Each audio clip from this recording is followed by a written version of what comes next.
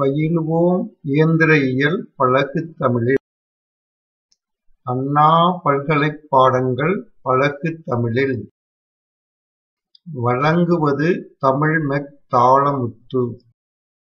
Hi students, இன்று CA 6451, CA 8394 Fluid Mechanics and Machinery இதில் 5th unit turbine module 5.26. இந்த 5.26 மாடியூலில் ஒரு கொஸ்டின் நான் கேட்டிருக்கேன். What is specific speed of turbine? What is the significance of it? Specific speed of டர்பைன்னா என்னன்னு சொல்லணும். அதனுடைய significance, specific speed of டர்பைனுடைய முக்கியத்துவம், இம்பார்ட்டன்ஸ் என்ன? இதை 3 பகுதியாக பிரிச்சுக்கிடுவோம். முதல்ல டெஃபினிஷனா வாட் இஸ் ஸ்பெசிஃபிக் ஸ்பீடுங்கிறத பண்ணுவோம். அதுக்கடுத்து சிக்னிஃபிகன்ஸ் என்ன, அதனுடைய முக்கியத்துவம் என்னங்கிறத ஒரு 2 பாயிண்ட் இருக்கு, அதையும் சொல்லுவோம். கடைசியா இதை முழுவதும் நல்லா ஃபுல்லா அண்டர்ஸ்டாண்ட் பண்றதுக்காக ஒரு எக்ஸாம்பிள் கொடுத்துருக்கிறேன். அந்த எக்ஸாம்பிளையும் பார்ப்போம். அந்த எக்ஸாம்பிளை பார்த்த பிறகு உனக்கு டவுட்டே வராது, கம்ப்ளீட்டா நீ அண்டர்ஸ்டாண்ட் பண்ணிக்கிடுவ. இப்போ பார்ப்போம். The specific speed value for a turbine is the speed of a geometrically similar turbine which would produce unit power 1 kilowatt under unit head 1 meter. இப்ப இந்த ஒரு மேனுஃபேக்சரரோ ஒரு லேப்லயோ ப்ரெஷர் ஹெட் 1 மீட்டர் ஆஃப் வாட்டர்ல அது 1 கிலோவாட் தயார் பண்ணக்கூடிய ஒரு டர்பைன் வச்சிருப்பாங்க. அந்த இதுல various RPM, various power, various head, இந்த இதெல்லாம் மாறி மாறி அதுல வேரியஸ் இன்புட்ஸ் கொடுத்து இந்த ஸ்பெசிபிக் ஸ்பீட் ஆஃப் ஏ டர்பைனை கண்டுபிடிக்கும். இந்த specific speed of A turbine is given by the manufacturer and will always refer to the point of maximum efficiency. இந்த ஸ்பெசிபிக் ஸ்பீடுங்கிறத பொதுவா மேனுஃபேக்சரரே அந்த டர்பைனோட சேர்த்து கொடுத்துருவாரு. ஸ்பெசிபிக் ஸ்பீடு கால்குலேட் பண்றதுக்கு 2 ஃபார்முலா இருக்குது. இப்ப NS = N into square root of P divided by square root of rho into GH to the power of 5 to the power 5 by 4. இதுல என்னென்ன இருக்கு? Nங்கிறது RPM of the turbine, Pங்கிறது power produced by the turbine, rhoங்கிறது இந்த fluid used in the turbine, G நமக்கு தெரியும் acceleration due to gravity, இது Hங்கிறது head. இந்த ஃபார்முலாவை use பண்ணி நம்ம NS specific speed கண்டுபிடிச்சோம்னா அது it may be expressed as dimensionless number. இது dimensionless நம்பரா கிடைக்கும்.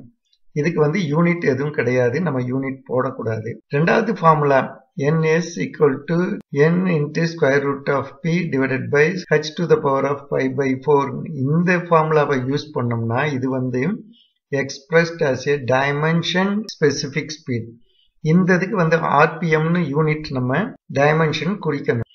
Significance of a specific speed. Specific speed plays an important role for selecting the type of turbine. இப்ப நம்மட்ட வசதி ஒரு பர்டிகுலர் ஹெட் இருக்கு, பர்டிகுலர் கிலோவாட் நமக்கு பவர் அதுல இருந்து அவுட்புட் வரணும், பர்டிகுலர் ஸ்பீடுல தான் நம்ம ஓட்ட முடியும்.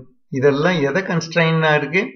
நம்மகிட்ட இருக்கக்கூடிய எலக்ட்ரிக்கல் ஜெனரேட்டர் பொறுத்து. இந்த டர்பைனை பொதுவா நம்ம எதுல கனெக்ட் பண்ண போறோம்? எலக்ட்ரிக்கல் ஜெனரேட்டர்ல கனெக்ட் பண்ண போறோம். அப்ப அந்த எலக்ட்ரிக்கல் ஜெனரேட்டர்காரங்க இந்த ஆர்பிஎத்துல தான் அந்த ஜெனரேட்டரை ஓட்டணும். இந்த ஆர்பிஎத்துல ஓட்டுறதுக்கு உங்களுக்கு இவ்வளவு பவர் தேவைப்படும் அப்படிங்கறதெல்லாம் கொடுத்துருவாங்க. அப்ப நம்ம தான் எந்த விதமான டர்பைன் எடுத்தா நல்ல மேக்சிமம் எஃபிஷியன்சியில ஒர்க் பண்ணும் அப்படின்னு நம்ம செலக்ட் பண்ணணும். அப்படி செலக்ட் பண்றதுக்கு இந்த ஸ்பெசிபிக் ஸ்பீடுங்கிறத மேஜர் ரோல் பிளே பண்ணுது.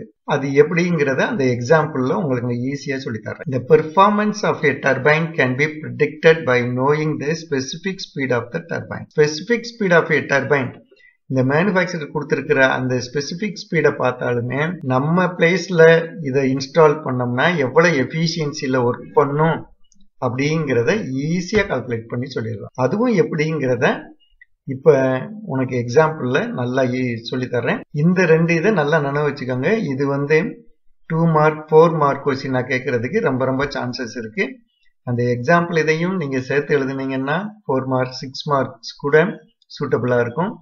முதல்ல அந்த எக்ஸாம்பிள்ல இருந்து நீங்க முதல்ல அண்டர்ஸ்டாண்ட் பண்ணிக்கணும், கான்செப்டை அண்டர்ஸ்டாண்ட் பண்ணிக்கணும். ஓகே, இப்ப பார்ப்போம், எக்ஸாம்பிள பார்ப்போம். இங்க ஒரு டேப்லெட் காலம் கொடுத்திருக்கிறேன். இங்கே ஒரு கிராஃப் கொடுத்துருக்கிறேன். பிறகு இங்கே எக்ஸாம்பிள்னு ஒரு கால்குலேஷன்ஸ் கொடுத்துருக்கிறேன். முதல்ல இந்த டேபிள் காலம் பார்ப்போம். இதுல serial number, specific speed, type of turbine. இந்த டேபிள் காலம் முதல்ல எப்படி தயார் பண்ணாங்க அப்படிங்கிறத பார்ப்போம். நமக்கு இந்த ஃபார்முலா தெரியும். Specific speed of the turbine ns equal to n into square root of p divided by h to the power of pi by 4. இதுல nங்கிறது rpm, pங்கிறது பவர், hங்கிறது ஹெட் அவைலபிள். இந்த ஃபார்முலால லேப்ல இருக்கிற டர்பைன்ல various ஆர்பிஎத்துல various power ரிக்வயர்மெண்ட்டுக்கு various head அரேஞ்ச்மெண்ட்ல நிறைய data collect பண்ணுவாங்க. அப்படி data collect பண்ணி அதனுடைய எஃபிஷியன்சியை கண்டுபிடிச்சு இதே மாதிரி ஒரு கிராஃப் போடுவாங்க. இந்த பர்டிகுலர் ஸ்பெசிபிக் ஸ்பீடுக்கு அது என்ன எஃபிஷியன்சில இருந்தது அப்படின்னு இதே மாதிரி ஒரு கிராஃப் போடும்போது, இப்போ இங்க எக்ஸாம்பிளுக்கு நான் பிரான்சிஸ் டர்பைனுடைய இது ஸ்பெசிபிக் ஸ்பீடு 51 இருக்கும்போது மேக்சிமம் இருக்கிறதுக்கு ஆரம்பிக்குது. அதே மாதிரி 225 ஆர்பிஎம் இருக்கும்போது வரையிலும் இது மேக்சிமம் எஃபிஷியன்சில ஒர்க் பண்ணும். இதுக்கு கீழே குறைஞ்சிருச்சுன்னா நல்ல எஃபிஷியன்சில ஒர்க் பண்ணாது. ஸ்பெசிபிக் ஸ்பீடு 225க்கு மேல வந்துச்சுன்னா இந்த பிரான்சிஸ் டர்பைன் எஃபிஷியன்சியா ஒர்க் பண்ணாதுங்கிறத ஈஸியா சொல்லிடலாம். இதை லேப்லயோ அல்லது மேனுஃபேக்சரர் தான் இதே மாதிரி டெஸ்ட் பண்ணி அவர் ஒரு கிராஃப் போட்டு இந்த இதை கண்டுபிடிச்சு கொடுத்துருக்கிறார். இதே மாதிரி லேப்ல கண்டுபிடிச்சதுல இருந்து நம்ம தெரிஞ்சுக்கிட்டது என்னன்னா, ஸ்பெசிபிக் ஸ்பீட் 8.5 to 30 இருந்துச்சுன்னா இந்த மேக்சிமம் எஃபிஷியன்சி மேக்சிமம் எப்போ இருக்கும்? பெல்டன் வீலா இருந்தால்தான் இருக்கும். பெல்டன் வீல் வித் சிங்கிள் ஜெட்டா இருந்தால் இந்த ஸ்பெசிபிக் ஸ்பீட் நம்ம கால்குலேட் பண்ணும்போது இந்த ஸ்பெசிபிக் ஸ்பீடு வந்துச்சுன்னா கண்ணை மூடிட்டு பெல்டன் வீல் வாங்கி நம்ம இடத்துல இன்ஸ்டால் பண்ணோம்னா மேக்சிமம் எஃபிஷியன்சில ஒர்க் பண்ணணும்னு சொல்லிடலாம். அதுக்கடுத்து 30 to 51ங்கிறது பெல்டன் wheel with multi jet. அடுத்து 51ல இருந்து 225 வரையில இருந்துச்சுன்னா பிரான்சிஸ் டர்பைன் தான் அந்த இடத்துக்கு சூட்டபிள். அதுக்கடுத்து 255ல இருந்து 860 வரையில இருந்துச்சுன்னா கப்லான் டர்பைன் தான் அந்த பர்டிகுலர் பிளேஸ்க்கு சூட்டபிளா இருக்கும் அப்படின்னு நம்ம செலக்ட் பண்ணிக்கலாம். இப்போ எக்ஸாம்பிள் பாரு, நம்மகிட்ட அவைலபிளா இருக்கிற ஹெட் வாட்டர் ஹெட் 25 மீட்டர்ஸ் இருக்கு. நம்மளுடைய டேம்ல ஹைட் எவ்வளவு இருக்கு? தண்ணி 25 மீட்டர்ஸ்க்கு தண்ணி இருக்குது. நம்மளுடைய ஜெனரேட்டர்ல அவங்க கேட்கக்கூடிய ஆர்பிஎம் 200 ஆர்பிஎம் வேணும்னு சொல்றாங்க. அப்ப நம்மளுடைய டர்பைனும் 200 ஆர்பிஎத்துல தான் ரன் பண்ண முடியும். ஜெனரேட்டருக்கு ஆப்ரேட் பண்றதுக்கு நீங்க 1986.5 கிலோவாட் இந்த பவர்ல தாங்க எங்களுடைய எலக்ட்ரிக்கல் ஜெனரேட்டர் ஒர்க் பண்ணும். நீங்க இதுக்கு தகுந்தாப்புல ஒரு டர்பைன் வாங்கி மாட்டிக்கங்கன்னு சொல்றாங்க. நமக்கு பிக்சடா இருக்கிறது 25 மீட்டர்ஸ், ஹெட் பிக்சட் ஆயிருச்சு, ஆர்பிஎம் பிக்சட் ஆயிருச்சு, பவர் ரெக்யர்மெண்ட்டும் பிக்சட் ஆயிருச்சு. நம்ம மார்க்கெட்ல 4 விதமான டர்பைன் இருக்கு. எது கரெக்டா நமக்கு இருக்கும் அப்படின்னு நம்ம பார்த்தோம்னா, நம்ம முதல்ல செய்ய வேண்டியது ஸ்பெசிபிக் ஸ்பீடை தான் கால்குலேட் பண்ணணும். ஸ்பெசிபிக் ஸ்பீடை நம்மளுடைய தேவையான ஆர்பிஎம், பவர் ரிக்யர்மெண்ட், ஹெட் இந்த இதை போட்டு இதே மாதிரி அரைவ் பண்ணோம்னா நமக்கு 159.46 ஆர்பிஎம் கிடைக்குது. இந்த 159 ஆர்பிஎம் எந்த ரேஞ்சுக்குள்ள இருக்குன்னு பார்த்தோம்னா பெல்டன்ல இல்ல, இந்த பெல்டன்லயும் இல்ல, இந்த ரேஞ்சுக்குள்ள இருக்கு. அப்ப நம்ம இடத்துக்கு இந்த பிரான்சிஸ் டர்பைனை கொண்டு மாட்டணும்னா இந்த மேக்சிமம் எஃபிஷியன்சியை என்ஜாய் பண்ணலாம். இது எந்த இதுக்கு மேட்சா இருக்கு? கிவன் ஆர்பிஎத்துக்கு, கிவன் ஹெட்டுக்கு, கிவன் பவர் ரிக்யர்மெண்ட்டுக்கு இது கரெக்டா மேட்சிங்கா இருக்கு. அதனால the most suitable turbine is Francis turbine having identical in shape, geometrical dimensions with the lab model. நமக்கு இந்த இது பூரா சாட்டிஸ்ஃபை பண்ணும்.